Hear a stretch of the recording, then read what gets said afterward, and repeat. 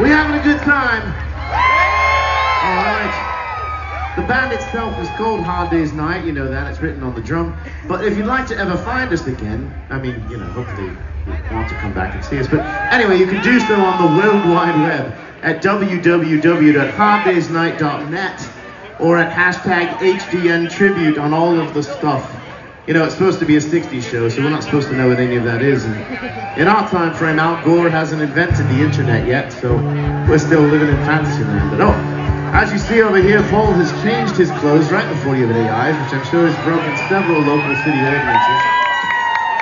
And now he's going to do what he's always wanted to do, which is have the stage completely, entirely to himself. So for Paul McCartney of Liverpool, opportunity knock. All right, John. All right. While the lads are changing, I'm going to do a couple songs. First one from the White OP.